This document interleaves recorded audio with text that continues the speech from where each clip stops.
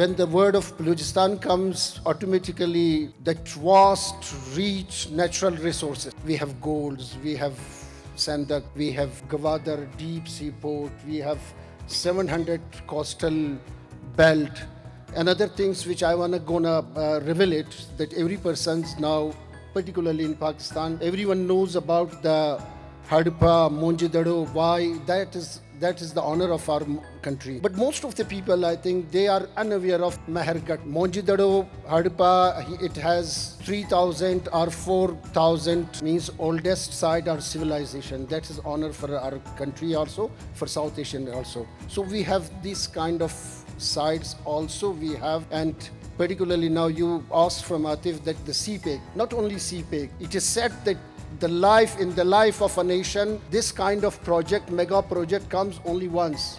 That is CPEG. But CPEG does not remain only CPEG. China and different countries of the world region, they are considering about the economic belt, one road, one belt, and 21st century maritime Silk Road, which is impossible without Balochistan. And that is not a coastal belt, that it is very simple, the most transparent, very clean. Just only most of the people, they have observed it, that just like Turkey. In Turkey, if you see, I think there are beaches, so you can find it in our beaches also. We have Kund Malir.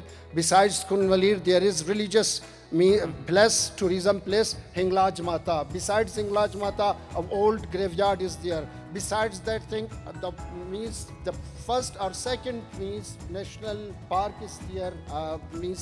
National park is there, that it can attract the people towards itself also. So we are going to make a tourist facilitation center on western route, that recently Honorable Prime Minister, he inaugurated it. That's why I ask, I invite private sector investors, that in future the future of Balochistan is bright. Right.